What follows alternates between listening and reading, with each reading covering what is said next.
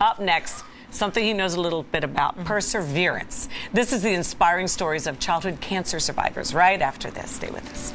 Thank you.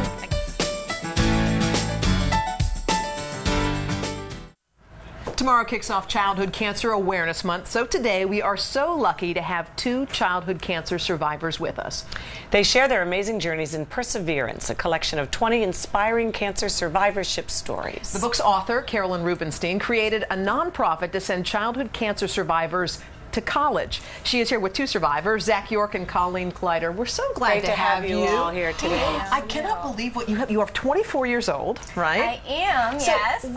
where did you come up with this interest? It happened when I was 6 years old. I went to a camp run by my family friends, and it was for children going through cancer. And at 6 years old, something kind of sparked within me, and then I wanted to go back. And so I went back when I was 13 years old, and I was surrounded by kids my own age going through cancer, and it kind of turned my world upside down. And so I came back from that camp wanting to do anything I could to help them. So you started your foundation at the age of 15. Yes, Hello. I know. It's just amazing. How many kids have you sent to college?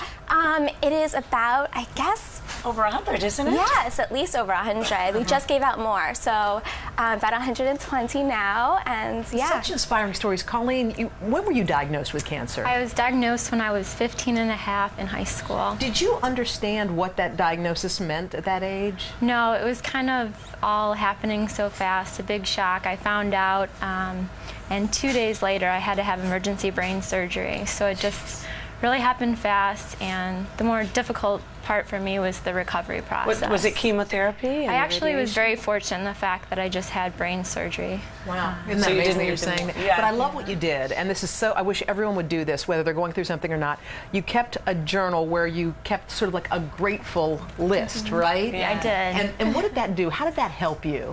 My good friend Vicki introduced the gratitude journal to me, and it really helped to look back at the milestones. And in here I was kind of reading through it. It's like, you know, today I had the strength to walk a few steps, or today I walked downstairs, and I'm so grateful for that.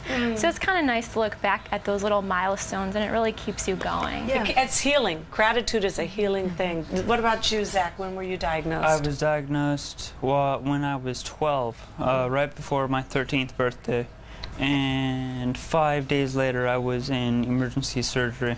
Now, at 12, you were saying you didn't really understand the gravity of it at that age, did you, Zach? That's right. I didn't understand the gravity of it because, you know, the best idea of what it meant to be in the hospital was from, you know, was from the media. And, you know, it's not as, nowhere near as the gravity it holds is nowhere near what it really is when it's the reality of portrayed it. when it's portrayed in the media. Do you guys, if you have because everyone wants to take something away from your experiences, Collen, what would be the takeaway for you? For me, I really had to redefine strength. I think oftentimes society views seeking out help or gathering support from others or even crying as a weakness, but I think it takes a strong and courageous person to do those things, and that was really a big takeaway message and something that really helped me. You are strong, Zach. You are too. And Carolyn, what you've done, wow. God bless you. Yeah. Thank See, one you. person can change the world, and even a little 15-year-old at the time. And the book is called Perseverance, and I'm sure everybody knows somebody that needs to read this book. Absolutely. Carolyn, Thanks so much. Collen, Zach, thank you all so much.